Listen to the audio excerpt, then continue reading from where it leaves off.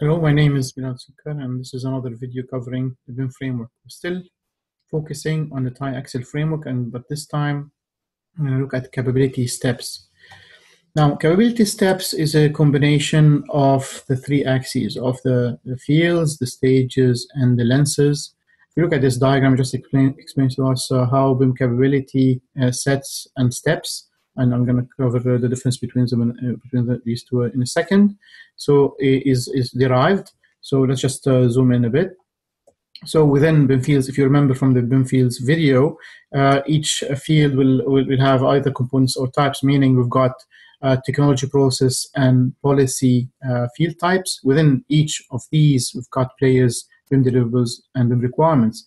BIM capability set, which includes lots of steps, is actually a requirement.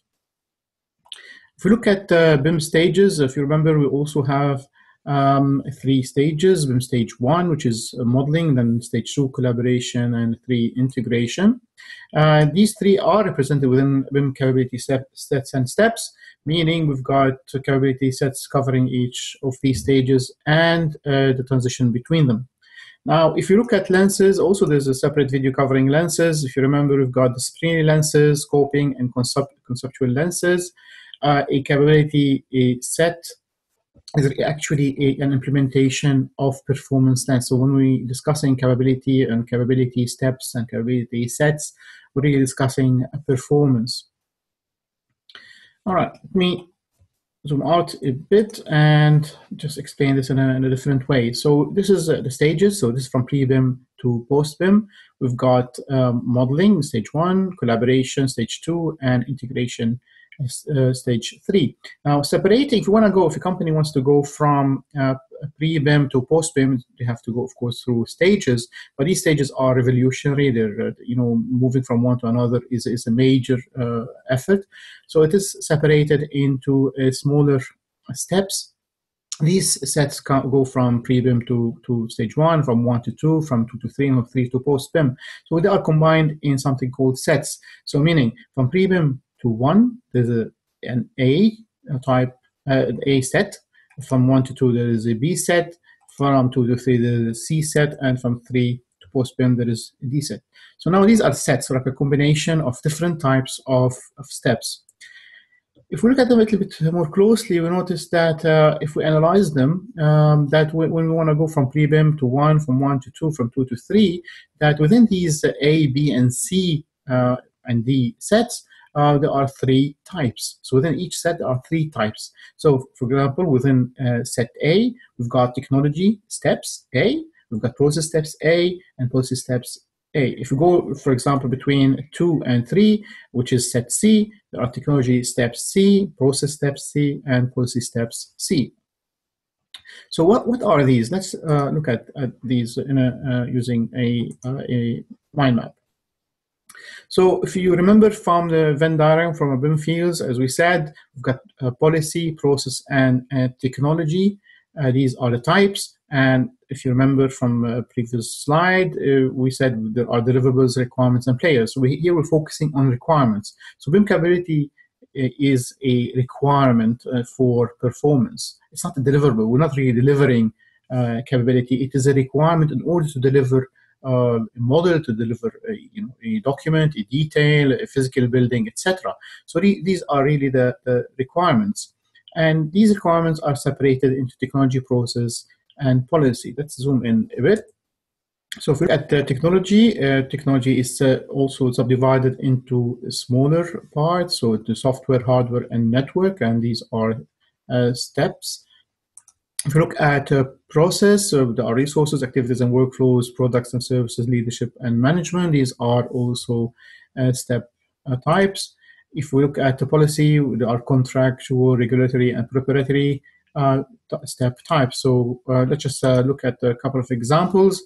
So if we look at step types, so these are 3 examples here. So if we want to implement a model checking software, for example, if we implement a Solibri model checker or Navisworks Manage, this is actually a technology step within the software. So a software within technology, it's a step and is in set B, meaning it is from stage 1 to stage 2. So if someone or are at capability stage 1, so they do modeling, and now they want to move into collaboration. One of the steps they need to implement is adopt additional software on top of, for example, the Revit and ArchiCADs and Vectorworks.